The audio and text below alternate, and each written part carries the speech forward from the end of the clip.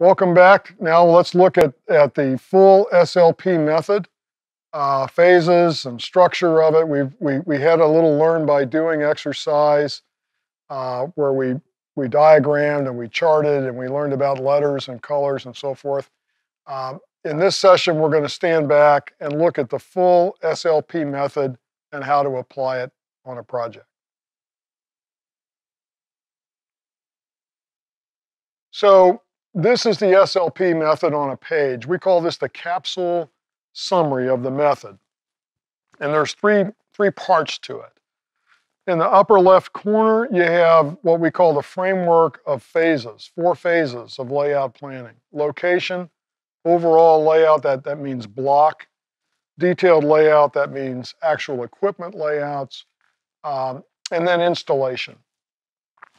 Now, the first and the fourth phase there aren't really layout planning per se. The actual development of plans happens in the 2 interior phases. Phase 2, where we do a block, phase 3, where we do equipment inside each block. In those phases, which are truly layout planning, we're going to proceed on the basis of the 3 fundamentals that we've seen in the previous sessions: relationship, space, adjustment, in that order.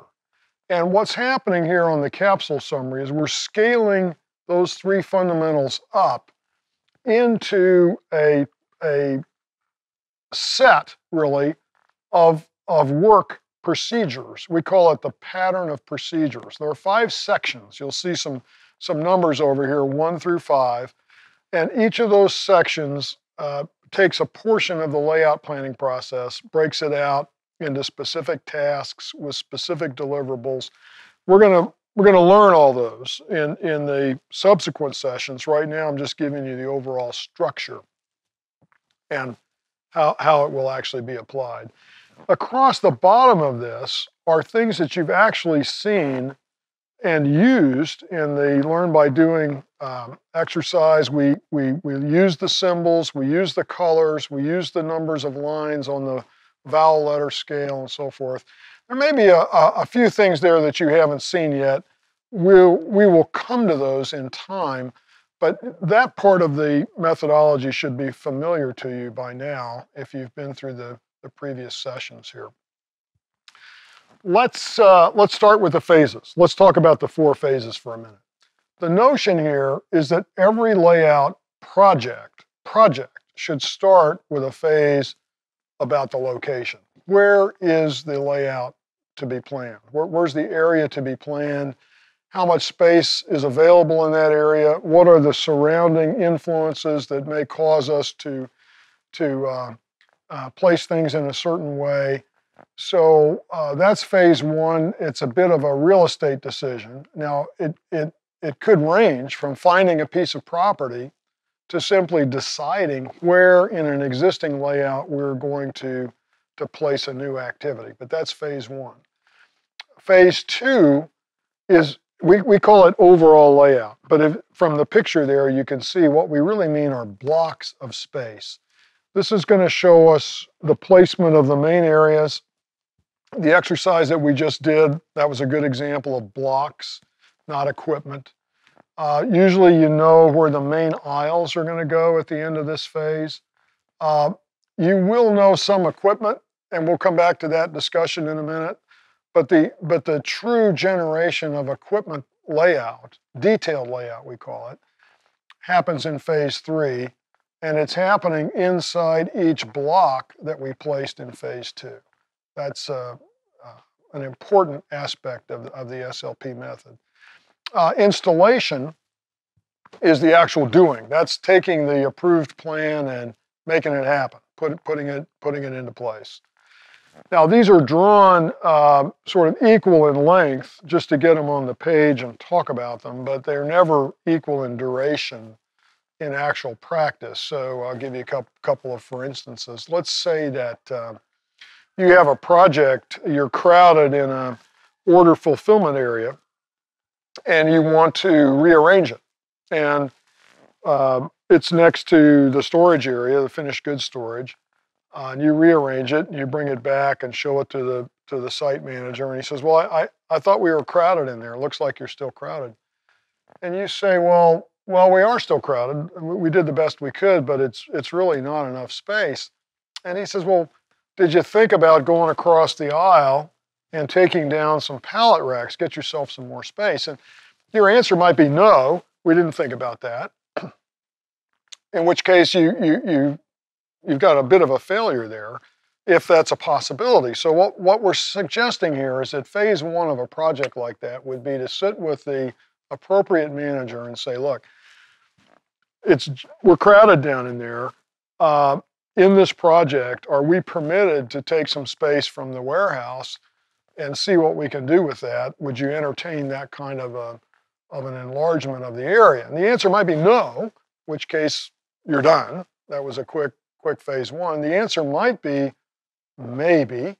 Why don't you do a layout or two that does that, show it to us, and then we'll decide. So you get a kind of a conditional answer. But the thing we're trying to avoid with this structure is if you don't ask and you get all the way to the end and that question comes up, you got rework and you're wasting time and so forth. At the other extreme, it might be that we want to have a new factory in Texas and we can't decide should it be in Houston or Dallas or San Antonio. So we got three communities that we need to one of which will be chosen, and then we need to pick a property within those communities. So we're a long way from having a location before we can actually begin to plan the building. And those are the extremes. One might be a 10-minute discussion. The other might be a 10-month real estate project. It's very different. The other thing that I'll say about these phases and the way that they're drawn up here is that the overlaps are deliberate.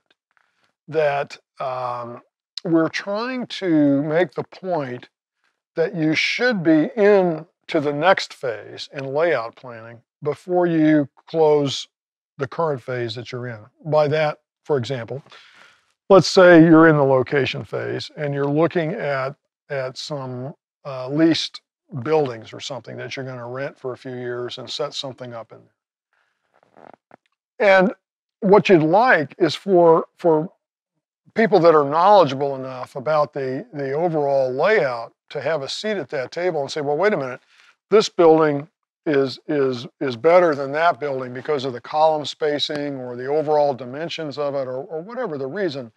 You'd like not to have somebody lease the building and then give it to the ops people and say, okay, make this work. The same is true actually in phase two or similar, that you would like to be down in the details of critical equipment before you finalize the block layout, because you got to respect the dimensional requirements and the shapes and so forth of the details. So most project management teaches you that phases have a gate at the end. You come to the end, you make a decision, you open the gate, and you enter the next phase. In layout work, you don't want to work like that. You want to be in the next phase before you close up the one that you're in. That way you'll have less rework. You'll be better informed about the needs at the next level down, so to speak. Just a couple of pictures in here. Phase one could be an open field, and we can do just about anything we want. There's no issues. At the other extreme, I could be rearranging a 100-year-old factory that has 57 different buildings, different roof heights, different floor levels, all kinds of complications. So there's a huge difference between this and this.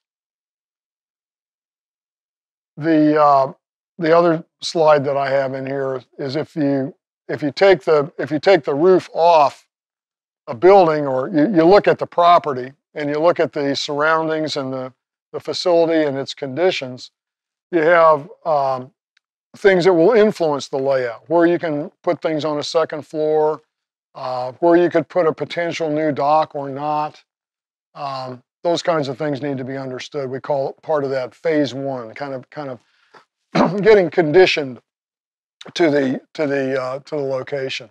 If I take the roof off that building, and I look inside, I have another kind of thing that comes up, and we call it fixity. That's not a real word, but I think you understand what I mean here is that some things are never going to move. If you look in this layout right here, this production line that's in here is sitting on a huge concrete foundation. It's not moving. We're not. That will never be rearranged. That will be there when the building is abandoned, and someone will have to dig that out if they ever want to use the land for another purpose. That's what you might call a monument. You know, it can't be moved. The yellow areas here in this picture, these are things that maybe could be moved if we had a strong enough business case, be very expensive, maybe even disruptive production-wise, but we'd entertain it if you had a strong enough proposal or reason for doing it. The other thing that's typically happening in rearrangement projects, which is what this picture is all about. In most larger facilities, even the smaller ones, I suppose, but more common in a larger facility, there are projects that you've already gotten approved that are going to happen, and decisions have already been made about where things will go or which things are going to leave. And so in this illustration here, those are coded in green. Those are things that will be moved, installed, or rearranged. That's important to know, again, at the beginning of your project, because that may create the white space that you need to start on a rearrangement. So 3 illustrations of things that come up in phase 1. There is the larger question of finding a site in the first place, and we will have that's a topic later on in this series. Now, let's go back to the actual planning again, and let's remind ourselves that planning procedure is going to rest on the 3 fundamentals, which are relationships, space, and adjustment. I think that made sense to us when we saw it, and made sense to us when we worked through that in our learn by doing exercise. So let's scale that up into a pattern of planning procedures. And this pattern is resting on those 3 fundamentals: relationship, space, and adjustment, starting with relationships. On the left side, we're going to have inputs, and on the right side, we're going to have outputs, the first of which is the list of activity areas. So the first thing we want is to divide up the total operation to be planned into a list of areas representing all of the things that need to be involved in the layout. And then as you proceed down through the procedures, analytics are on the left, synthesis or outputs are on the right. So let me back that up just a minute. We'll take that first list of activity areas and we'll say, okay, the first analysis that we want to do is to understand the flow of materials and any other relationships that would be operational in this planning. That is going to be documented on a relationship chart from which we're going to make a diagram. And you've seen an example of how that works. Now that's all we can do with relationships. So then the second fundamental of space comes into play. And now we want to know how much space is required for each activity area, and does the total space needed fit inside the location available, the location available having been determined in the prior phase 1. Once that fits, we'll have a session on that. Then we can draw the space relationship diagram, and you've seen an example of how that works. That is the theoretical best arrangement of activities in space without regard yet for the actual location. So it's going to get adjusted in section 4. Typically, there are a number of modifications and limitations that come into play at that point. Could be features in the existing building, if that's what you're working with. Could be code requirements, insurance regulations. Could be any number of things. Material handling methods that would cause us to deviate somewhat or to adjust from the theoretical arrangement in the space relationship diagram. So going through those modifications and limitations, that journey results in alternative layouts. And the premise here is 2 or more. It could be 3, it could be 5, could even be 9, could be a big number. But the point is always 2 or more. And then there's a formal evaluation of those options, typically by a group of people that would be sitting in judgment of what's been proposed. And then out of that comes a consensus on what is the best plan. That becomes the selected plan or the approved plan for the phase that we're in, which will first be overall layout and then later will be detailed or equipment layouts inside each block. I just want to dwell for a moment on the notion of the 2 or more alternatives. I want to say just from experience, you will be more productive and you will get a better layout faster, much faster, if you follow these procedures. If you get all the relationships first, document and visualize them in a diagram. Get all of your space requirements, validate that it fits, quantify any shortage and resolve that. Then add that to your diagrammatic view. Then, with that as your starting point, develop 2, 3, 4, however many alternatives it takes to explore the good ideas that you have. And then don't pick one or fall in love with one and try to sell it. Bring the set to the evaluation and get approval of the best plan. That will save you time and get you a better result in our experience. Now, I skipped over, if you go back and you look at the top of this thing, there's some letters up here, PQRST, and I didn't speak to that. Some of you were wondering, what is that? Is he ever going to explain it? Yeah, I'm going to now. That's shorthand. It's a teaching memory jogger, fingers of one hand, letters that you learned when you were a child, when you learned your alphabet, PQRST. Each letter stands for a set or a type of information that you need before you start doing the layout planning. So the premise here is that we're going to get this information as inputs to the planning process. We're not going to get down into the planning and then discover, oh, we don't know X, or we still don't know Y, or we should have, So we're going to start with P, which stands for products or materials. What's being produced, or if you were maybe doing a distribution center or something, what's being distributed from this place or this layout. And we're talking now about physical requirements, physical characteristics of the products or materials, sizes, weights, shapes, and so forth. That's not the same as Q. Q is how much. How much is being produced? At what rate are we producing products or material from this operation that's being laid out, this process that we're laying out? There's another form of Q that's necessary. So quantity of output typically is expressed as a rate, so many units per day, so many pieces per hour, however you want to express that. There's another form of Q or quantity data that relates to how much material is present when it's at rest, when it's being staged for next operation or for consumption, if it's raw material. So we need to know how much is on hand. That's an inventory question. I need to know both. I need to know production rates, how much is flowing, and inventory levels or staged quantities, how much is sitting there when it's not flowing. R stands for routing. It's really the process. It's the sequence of operations performed on the products or materials.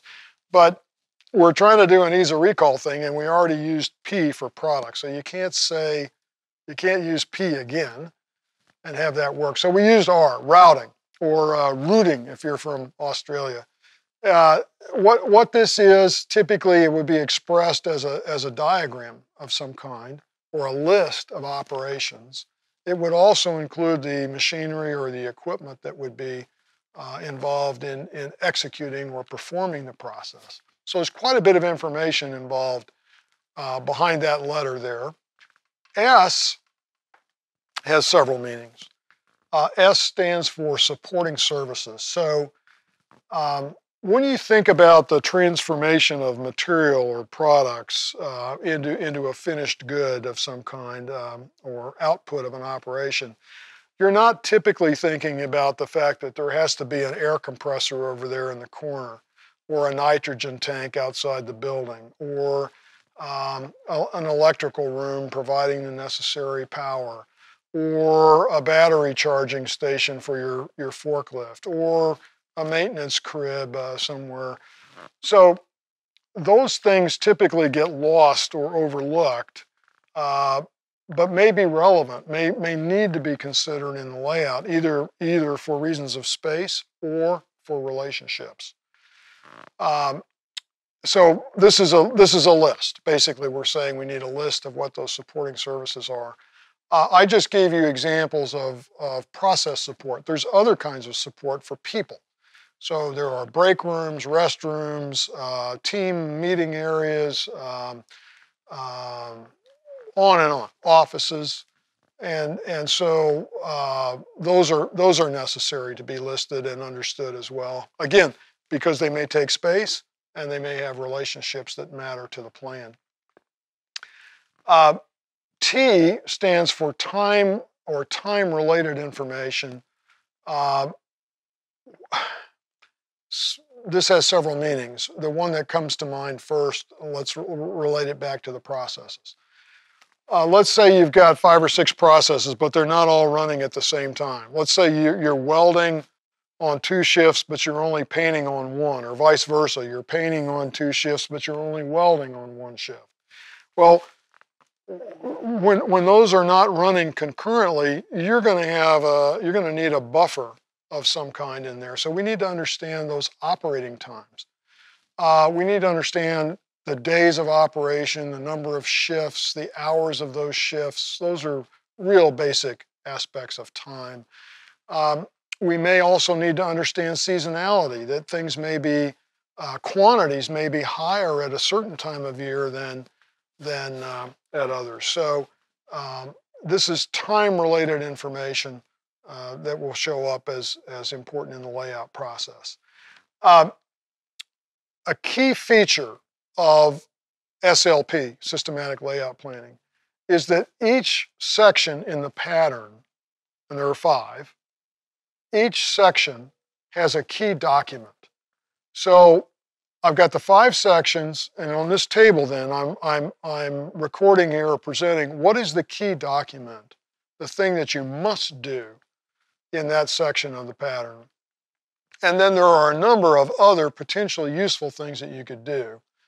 This series, in subsequent sessions, we're going to show you each of these key documents and most of the others that are listed here that would be useful or helpful for you. And then there's a specific form of output. So I've already said, the output of the first section is a list of activity areas. The output of the second section is an activity relationship diagram, and you know what that is. The output of the third. So this is just a tabular summary of what I've been saying, but I want you to appreciate that there are predefined a large number of potentially useful documents for managing all this information, gathering it, and applying it. And that's a good thing, because what that gives you is a very well-documented process at the end, something that you can storyboard and present to your approvers. If I think about phase 2, and I'm just picking an example here, and I go through the outputs and the key documents here, I start with a list of areas in the upper left corner of this picture. Then I've got a flow diagram. That's my flow analysis. I've got a relationship chart that's capturing the flow and the other relationships. I'm combining those and visualizing them in a relationship diagram. I'm collecting the space, how much, what kind, any mandatory shape or configuration. I'm getting that in a table, which I'm then mapping to my diagram to create a space relationship diagram from which I'm going to adjust into 2 or 3 or more alternative layouts, which we're then going to evaluate in a formal way and get a score and agree on which is the best layout for this phase. Now, there's a number of mechanical questions about how you do these things, who should be involved in each step. I don't want to get ahead of the game here and going down into that depth. We're going to come back and talk about each step in much greater depth, but I wanted you to see the big picture here. This is standard work for layout. It is a set of templates that you populate for your project. And I obviously I trust the method. I live by the method. I'm a product of the method, but it's darn near bulletproof. This works every time. It's very hard to go wrong when you follow these steps and you produce these documents and you involve the appropriate people. You're going to end up with a good result. And the process that you follow is going to command a lot of respect if you walk people through this and let them know that that's how you got to the plan that you're now presenting to them for approval. Okay, let's talk about the difference between phase 2 and phase 3. So in phase 2, we're doing an overall or block layout. In phase 3, we need to lay out the equipment within each block. So what I'm trying to demonstrate here on this plan is that this department, the cutting and scoring department, this is a print shop now, or printing plant. They cut and score cardstock. This is like for greeting cards. Think of it as that. And so in detail, this plan here is the arrangement of the cutting and scoring department. Those are individual machines and benches and operator stations and so forth for that purpose. In SLP, we get to the detail using the same process, the same procedures. So in overall layout, we follow the procedures or we apply them once to get the overall layout. In phase 3, we apply them to each block as needed to get the detailed equipment layouts within each block. Some blocks don't need this. You know, if one of the blocks is finished goods storage and it's just pallet rack, we don't need to go through a SLP process to lay that out. There may be some minor questions about aisle spacing or rack orientation, but it doesn't rise to the level of an SLP.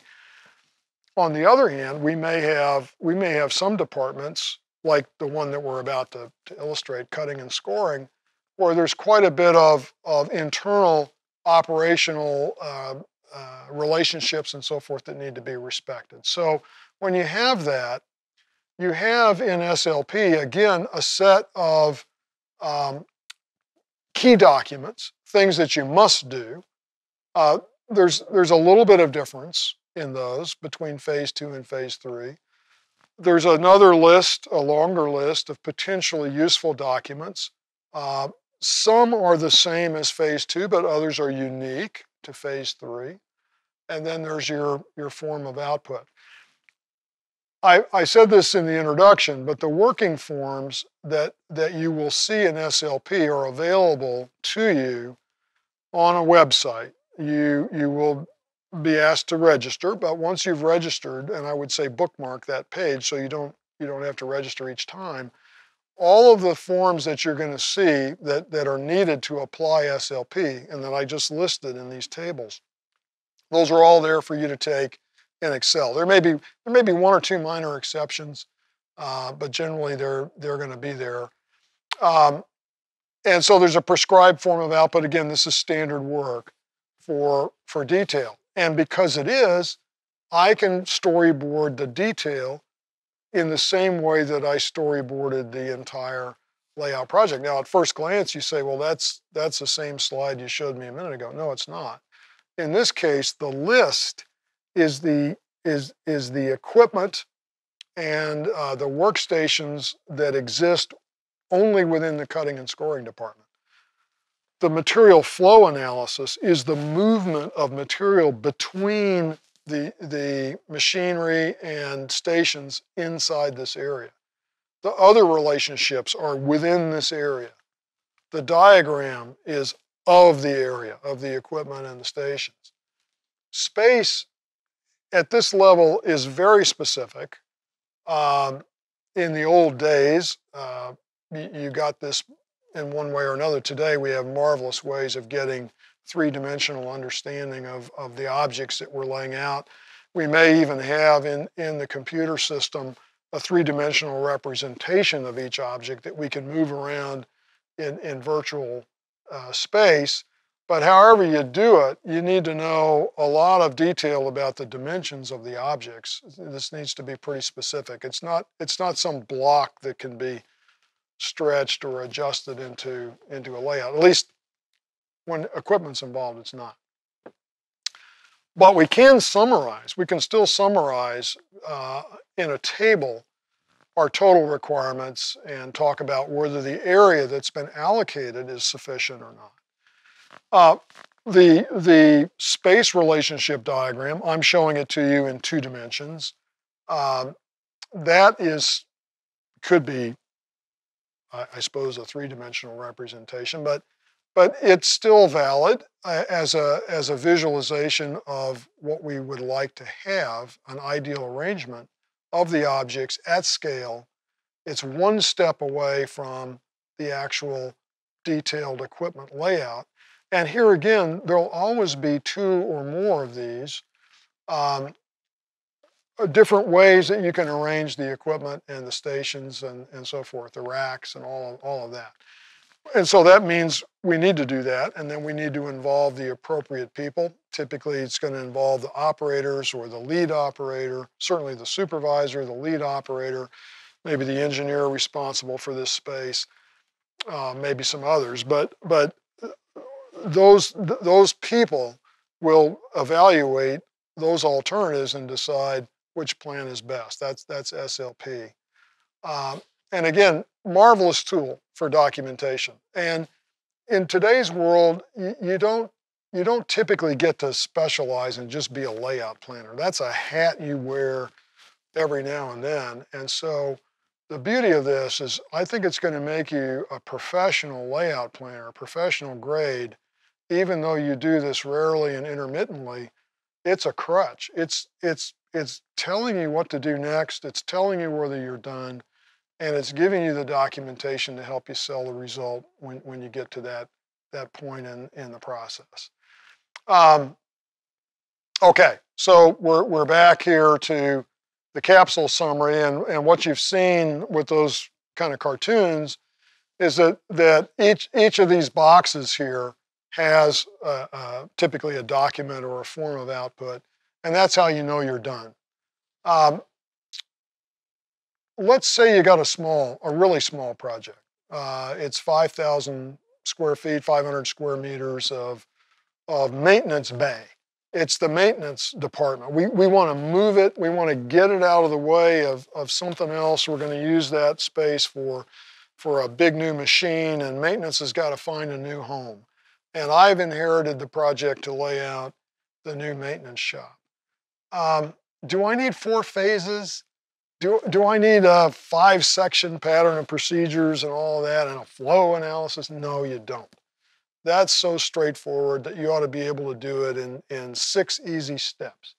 And so there is a short form of SLP, which is pictured here in the middle of the capsule summary.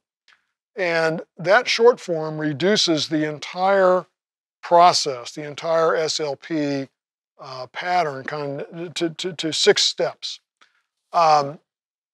Those 6 steps are explained here on this page, or named and explained. We start with a chart of relationships. We don't do a flow analysis for 2 reasons. First of all, there might not be any flow, because this is often used for support areas. Second, if you think about this for a minute, as areas get smaller, measuring the flow becomes a kind of a silly exercise. It's a science project. It doesn't really matter to the result because all the routes are short, relatively speaking. There isn't enough difference at that size of area to matter one versus the other. So when areas get small, we would say generally certainly less than 5,000 square feet, but I would say you could probably stretch that to 15, 20, even 25,000 square feet. Our experience is that most of the routes are so short that if one layout makes some shorter than others, it doesn't translate into any meaningful differences. So we dispense with the flow analysis and we go straight to a chart. You can still have flow of materials as a reason, but we're not going to take the time to measure it. In second spot there, we get the space requirements, and you've seen that with the same table that we would use in the full method. How much, what kind, any mandatory shape or configuration. We're still going to make a diagram of activity relationships. But we're going to go straight from that diagram to blocks. This says space relationship layouts. And if you look at the picture, it's blocks. So we're not going to take the time to do a space relationship layout. We're going to go straight to the drawing because the area that we're planning is small. The number of activities is limited, and so that's a fine way to do it. Then we're still going to have a formal evaluation of the options. Notice we're still keeping this notion that you're going to have two or more options, which you're then going to evaluate in a formal way, and then the last step is to lay in the equipment. Another point that I haven't made: if you're not trained in this and you haven't been exposed to this, and you get the assignment to make a layout, most people think that what they have to produce before they show anything is they have to produce this equipment layout here, right here. I need to bring in a drawing that shows where everything's going to be. They don't know about the notion of a block. That's not part of your project plan. People are expecting to see the detail, and that's what you're going to give them. Well, that takes a long time to do. Detailed equipment layout takes a long time. Blocks go very quick. I think we tried to demonstrate that in our exercise, that it takes just a couple of minutes to generate block plan. If I'd given you 20, 30, 40 pieces of equipment that had to go in that block plan, you'd still be working on it. You wouldn't be in this session. So what am I trying to say? You can protect your time or that of your engineers by saying to yourselves and to your approvers, look, here's how we're going to execute this process. We're going to do a block step here. In this case, it's step 4 in the simplified short form. It's phase 2 in the big SLP. But we're going to bring you blocks, and we're going to ask for a decision over here on which block is best before we invest too much time in these details. We'll do enough detail to make sure that it's not a pig in a poke. We're not proposing something here that won't work, but we're not going to refine it. We're not going to lay all the details in there until you give us a decision on which block we're going to go with. That's going to protect your engineering resources. It's also going to actually, over time, you'll get results faster by doing it that way. So this is simplified. I want to say one other thing about this. A number of textbooks, I think Wikipedia, other places that you can go to learn about SLP, people who have published on SLP, and there are plenty of people who have that aren't from Richard Muther and Associates, but they have confused over many years. Simplified SLP, which I'm showing you on the screen right now, has been confused with the entire process. The full SLP has kind of been lost, actually.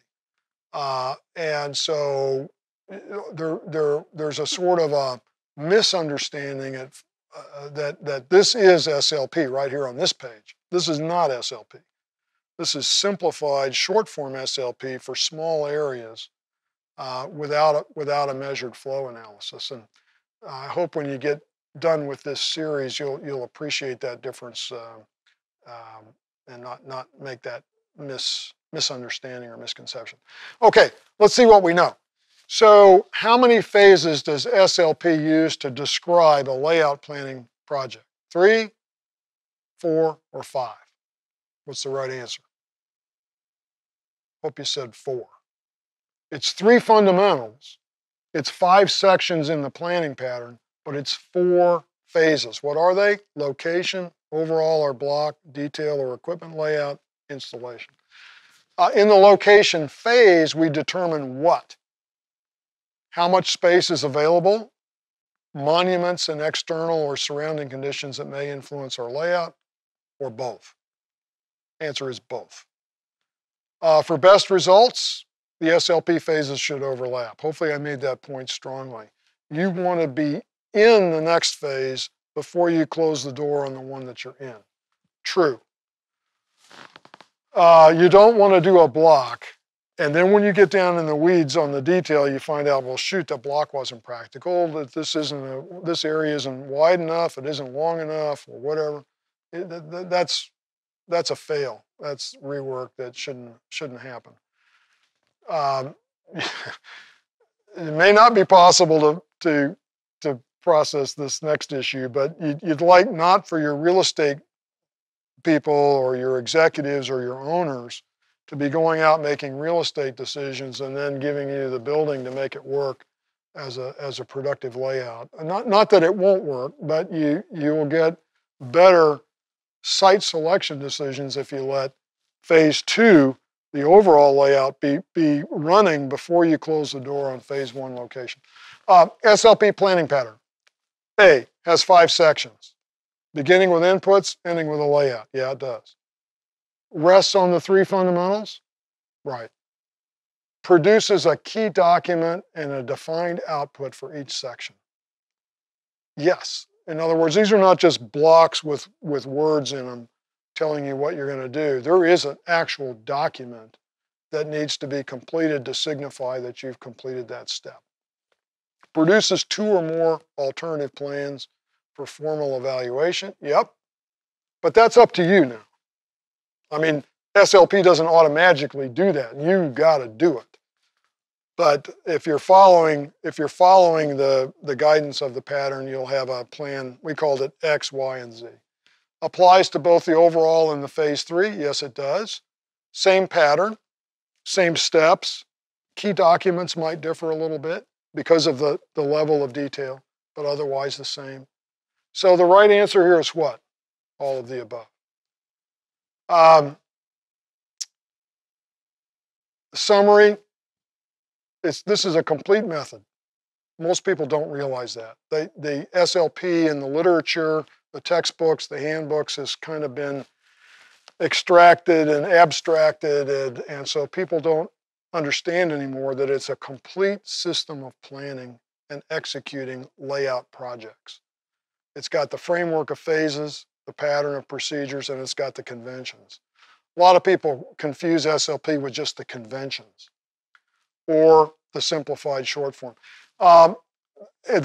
We've said this, the procedures you execute once for block, you repeat as much as you need for the detail. Every step has the key document and output.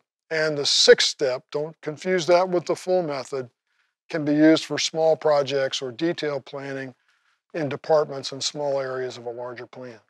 So it's a complete predefined system. You almost know what you're going to do even before you accept the layout assignment. You got a mental picture of what it is you're going to need to do. Now, there's some supplemental reading here. You should have gotten this at least the soft copy of this book. You don't need the hard copy. Some of you don't have a place for a hard copy anymore.